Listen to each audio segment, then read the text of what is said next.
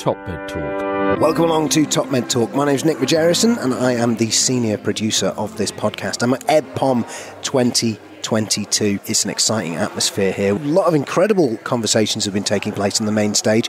I've been here at the TopMedTalk booth and I've bumped into Adam Beebeejaun. He's a UCL Perioperative Medicine fellow. Adam, thanks for joining us. What do you make of EBPOM 2022 so far?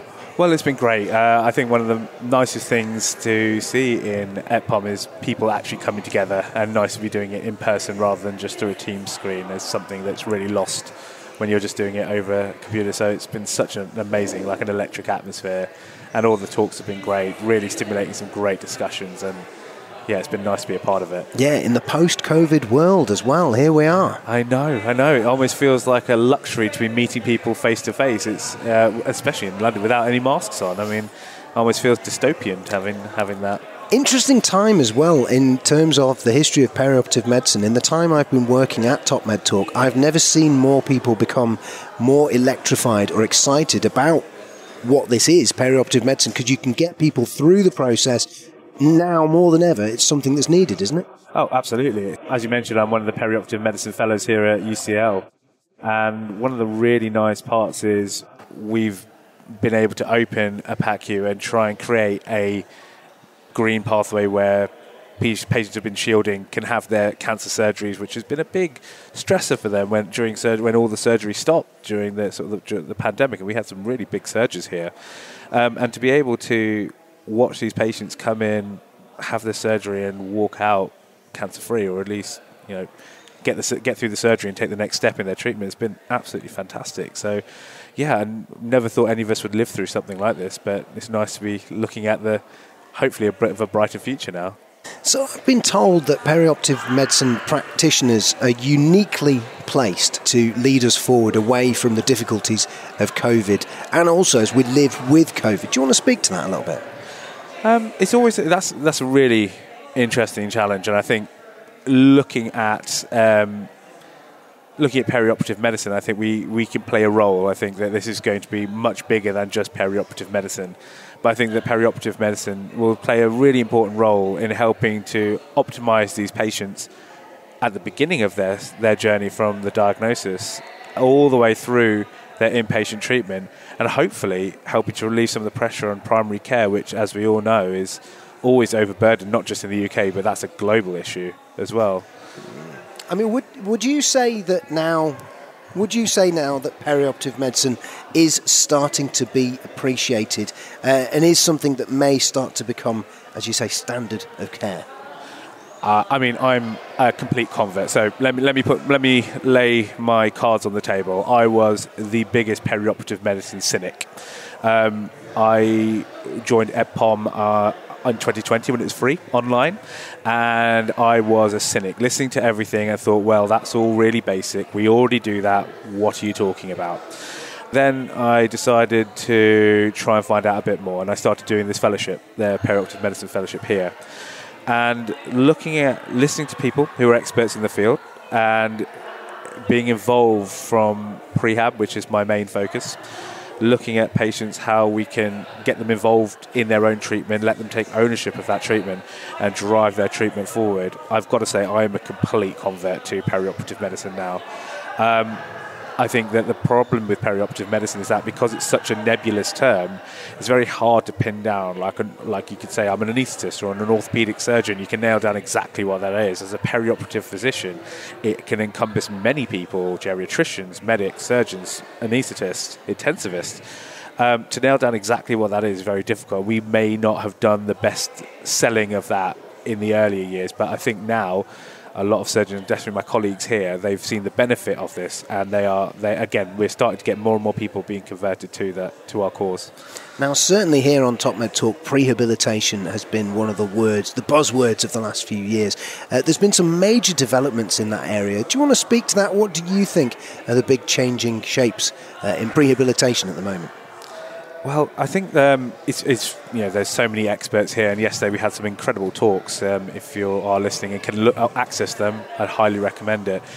Guys out of Manchester, guys out of South Tees that are making a beautiful blended approach for using existing facilities like existing gyms and getting people out of the house and into the gym settings, and combining that with now the advent of digital technology is incredible. But actually, what is prehab really doing is it's encompassing very simple things we've all known for years. Exercise is really important. Everyone's told you from when you were a kid in school, you've got to exercise, do your PE, go exercise.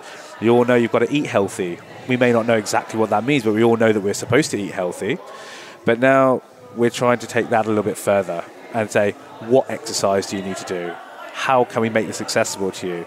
What do you need? What should you be eating? And how can we make that accessible to you? But finally, the last bit, which I think COVID, one of the good parts, if I can call it that, is we consider mental health as a significantly higher priority than maybe we did before, because we know that if a patient's just mentally not quite there, or feeling fragile, or just doesn't quite understand, or is scared, which is understandable, if we can approach that and try and help them through that and know that they've got someone to do that, they're more likely to be able to engage with whatever we need them to do, and they can see the benefit from that. Now you bring me over to the next question here. On that, how much of a hard sell is prehabilitation to a member of the public nowadays? Have things changed, or do they still kind of feel like you want Granny to do an assault course before she goes under the knife? Again, there's always a gap between us sitting here in EBPOM and all buying in, and we all drink the Kool-Aid and getting it out to everybody out there. We've got to be the ambassadors for that, and that's how we put it across. There's been a lot of talk about diversity and about the varying approaches and the varying people that can put this across. And what's nice, again, in the environment that I'm working in, is that we have physios, we have nurses, we have doctors, psychologists, exercise therapists, all of us with our own skill set, all of us with our own background. So we try and see, whenever we're trying to talk to people, we try and see who can connect to that audience the best, and we take a group of us to go and talk to them. Sometimes, and you'll see that sometimes I'll get across that group I came from a working class background, so when I speak to a lot of working class people, they sort of understand my background and therefore will maybe take it a bit better from me than someone who may not have that similar background. So now hearing it, I'm hoping that we can start to change the conversation a little bit to something that is beneficial and not, like you say, not an assault course, because people just hear high intensity interval training and they think of just the CrossFit guys that are on TV or doing gladiators or something like that. It's like, that's just not what it is at all. And the simplest interventions for 5-10 minutes a day could make all the difference nowadays. Yeah, a data-driven approach shows you that, doesn't it? It really does. Absolutely, and that's another issue that we've always had in the past, is like, do we have any good quality data? Well, that question's now being answered. The guys out of Manchester produced reduced length of stay, and that's a really difficult thing considering how many potential things can go wrong during a hospital admission. That's got nothing to do with prehab. But they've managed to demonstrate a reduced length of stay. I mean, that's just a phenomenal achievement, and that's a cost-saving benefit. So we can say that the patients love it. The people who hold all the money in the NHS or in the finance system, they love it. What's not to like? And there's a reason why this has become a hot topic, is because we've now can demonstrate that it's working. And again, with digital media, I've just kept my eye open. I've been doing it all week. I've been watching everybody who's walking past my corridor right now, and everyone's had a digital phone in their hand or a Fitbit or equivalent on their wrist. So, and this have been a mixed crowd of young people graduating here today at the university, and elderly people that are walking past. Everyone's had a digital device. If they've all got that in their hand, why can't we tap into that? Absolutely. So you mentioned the diversity of perioperative medicine. It's a huge field of study. What area do you think you would like more people to spend more time on? Oh, that's a really great question. Personally, what I really love, the main things I love about perioperative medicine is doing the simple things well. What I would love to see is how to get people who have a specific skill set or a specific diversity or a specific ability to communicate with people, get them to engage with people who are not accessing healthcare well. Let me give you an example. We have in our catchment area here a lot of very deprived communities who don't necessarily speak English as a first language, who have got sort of very deep-rooted cultural aspects which may not be the healthiest in terms of nutrition or food consumption or lifestyle. But we've got a very diverse workforce. But we don't access and use that workforce to help drive these messages forward. As I was mentioning, it may be better, people may listen to me, and I know for the COVID vaccine, back in my own community, they were worried about having pork or beef constituents in the COVID vaccine, and therefore Hindus, Muslims would not necessarily take the vaccine. That was something that was in my own community back in Leicestershire. And I went back and I was talking to them. I was like, no, that's not the case. It's all synthetic. They didn't know. It was bad information that's been passed around, or wives' tales and rumours. So I say, we've got a diverse workforce. Let's make use of them. Let's make use of all these people and get them out into the community and talking. And you know what? I get much greater joy talking to people about their own healthcare, and not going there and under educating. Let me go and teach you how to do this. Very paternalistic. I just want to have a conversation. Let's have a conversation about your healthcare. What's the biggest? And ask them, what's the biggest problem? Oh, I'm really worried about how long it takes me to go get my hip done. I was like, have you considered that actually now, if you're waiting for a year, you've got a whole year to try and get your health a bit better. People never thought about that, because I never thought about that up until a few years ago, until I knew a bit more about perioperative medicine, and I work in the field. So, when it comes to diversity, I'd love to just take all of our expertise, which is going to cost us nothing, because we already employ them in a hospital. It costs us nothing, and get them out into the community and get a better engagement for the community. I feel that's got to be the next step for us. And then what area do you find of perioperative medicine, as someone who studies it, is a challenge for you? You're an advocate, we're all on board, yeah. But what would you say was a challenge? The challenge is sometimes to have a coherent message. And for me, that sometimes is quite difficult. We literally just walked out of a lecture and a plenary session called The Great Fluid Debate. And we had some wonderful talkers, the experts in the field who have pretty much produced the evidence base. But 20 years later, I walked out and I still couldn't tell you what's the best fluid we should give for someone who's hypotensive 3 days after admission. So then you've got people's opinions, and we all know that people's opinions can be quite varying, can be quite polarizing, and sometimes that does shut down the conversation. So what I would like is, for us to try and create these wonderful guidelines, but try and create very clear, very coherent points to move forward. This is what we need. This is the target. For a transfusion threshold, it's we will not transfuse above 70 unless there is a clear clinical indication. Not you could do this or you could do that. We're starting to produce an evidence base. We now need to create the clear direction, and that's where I see our greatest challenge, but also I see the greatest potential for growth in perioperative medicine. Yeah, I mean. It makes me. The fluid debate happens every year, and it's always interesting, restrictive versus liberal, and what those words mean. Indeed. But I wonder, new paradigm, things go forward in the way that we would like them to go.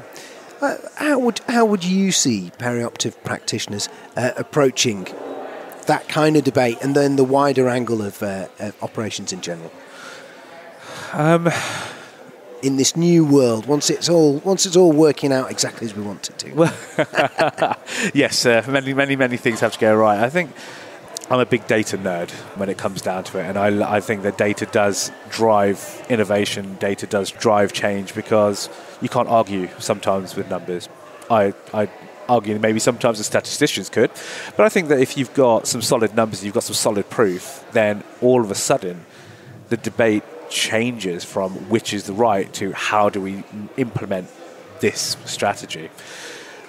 Going forward, I think that making use of people's things like people's wearables and that sort of thing is for me, that's how we move this debate forward. So let's take fluids for example. I know there's a lot of research coming out, and I know I don't want to spoil anybody's fun. There's a lot of research coming out very soon about that, but when do we start using catecholamines versus when do we give a fluid bolus? Do we start using them on the wards instead of getting fluid? Do we have to target this from medical school and nursing school? Do we try and teach this as an ingrained part? I think perioperative medicine, as we mentioned right from the top, is such a wide and varied field with so many specialties involved. It would be remiss if we sort of, as anaesthetists, sit there thinking, well, we know fluids really well in theatre. FYI, spoiler, we don't. But we think we do it in thing. But, what about the surgical SHO that's sitting on the ward, who's now, the nurse has told us, the blood pressure's 80/60. They can only give a fluid bolus. They've got literally nothing else in their back pocket. They can call me, and my intensive care is full. Their blood pressure's still all right. I'm going to tell them, give a fluid bolus. There's nothing else they can do. There's nothing else I can do. So, if that's where I'd love to. Things like wearables, using wearables. We can measure an ECG. We can measure SATs through wearables. Eventually, that technology is going to start being able to measure body composition. I think we can all go to the gym and have my total body water measured just by holding two things or standing on a smart scale. It's coming. The technological revolution is coming, and what I'd love to see is us, rather than shy away and adopt it very slowly, actually jump straight in and say, right, what can you do for us? Let's have a talk to these companies and say, right, we want to measure this. How can you help me do that? And then I wonder, for someone who's listening to us speaking now, who's considering making the trip down to EBPOM, I mean, TopMedTalk gets a huge audience and, obviously not all of them can come along, but some of them will be thinking about it. What tips would you give them if they were coming on to an EBPOM or an EBPOM themed event? My best tip that I could give you is come with an open mind, because I came in sitting here, again, I could talk about the fluid one because I literally just came out of that one. I came in thinking, I wonder what you could possibly tell me. And in that talk, I went through a whole range of opinions of, yeah, I really like that. Oh, wait, what did you mean by that? To coming out as like, actually, maybe I don't know what I'm talking about. The first lecture today was, I know nothing, which was possibly one of the best talks I've ever heard, because it started off as, I know nothing. I was like, okay, I'm willing to entertain that. He went through some of the most detailed science I've heard in a long time.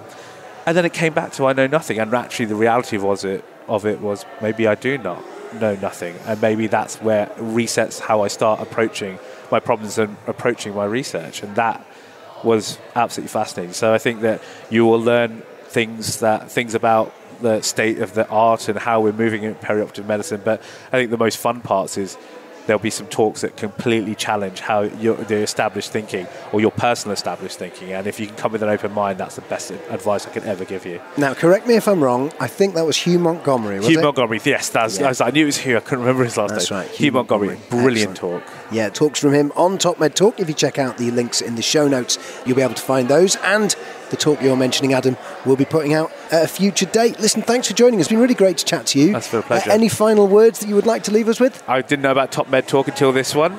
I've went and I've downloaded the podcast. There's a lot of them, so it's a really fun podcast, and I've learned a lot already in just 2 days of knowing about it. Many months of audio there. Absolutely, I can't wait. Lovely, great to have you on board, Adam. Thanks for joining us. Thanks. All the best with your Perioperative Medicine Fellowship. Thank you. TopMedTalk. Thanks for downloading TopMedTalk. Don't forget to subscribe via your podcatcher. Don't forget to check us out on social media. We're on Twitter, Facebook, LinkedIn, and YouTube. And also, don't forget, TopMedTalk is the broadcasting arm of EBPOM, Evidence-Based Perioperative Medicine. We'd love you to find out more about that. If you check out ebpom.org, you can find low prices on some of the conferences we're organising around the world. Many of them are virtual and don't even involve you leaving your own home. Check out ebpom.org now.